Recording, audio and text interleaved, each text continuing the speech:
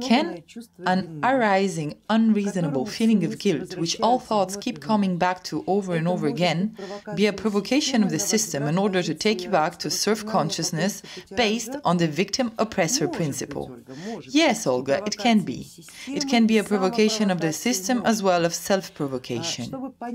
To understand the cause and source of this constantly returning state, you have to get out of it, as strange as it sounds, because the problem cannot be understood, and even more so, it cannot be solved by staying inside the problem.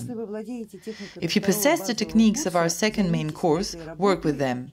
Start cleansing your astral body.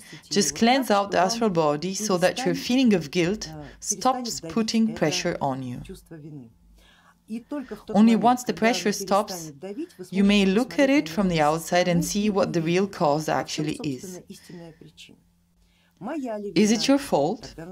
Then you just have to make amends, redeem it, or simply make an action that eliminates your fault. Or are these the system's games that embed the guilt program into your consciousness and constantly push this button? Anyway, the only way to understand this is, I repeat, by looking at it from the outside. If getting rid of your feelings proves to be difficult, ask our colleagues, such as on our forum. Ask them for diagnostics.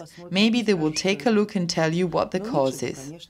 Although it is better if you would do it yourself, because forming your own experience is most valuable. If someone else does something for you, it will be their merit, not yours. But if you do everything yourself, it will definitely increase your existential volume as well as your experience and merit. Anything is possible. Anything can happen. Thus, in a nutshell, a problem cannot be diagnosed with precision. But usually these are precisely the two main problems, either self-punishment or indeed egregorial influence.